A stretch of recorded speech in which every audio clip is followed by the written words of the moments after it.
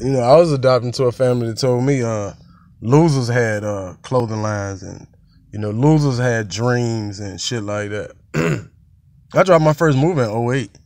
A documentary on the effects of drugs and alcohol. It's a great movie. When I showed it to my people, they was like, why would we sit here and want to watch you? You know, you should be doing something more constructive with your time. Go to the post office or some shit like that. You know, go to Wendy's. You live in that dream world. That shit ain't gonna never happen. You know, I was never respected for my creativity. Actually, I was actually hated for it. You know, every time I got creative, it just made them more, we didn't adopt you to handmade clothes. We didn't adopt you to make no goddamn movie. We don't never support that shit. Get out here and get a regular job like us. You think you better than us. And the whole family gonna listen to that shit.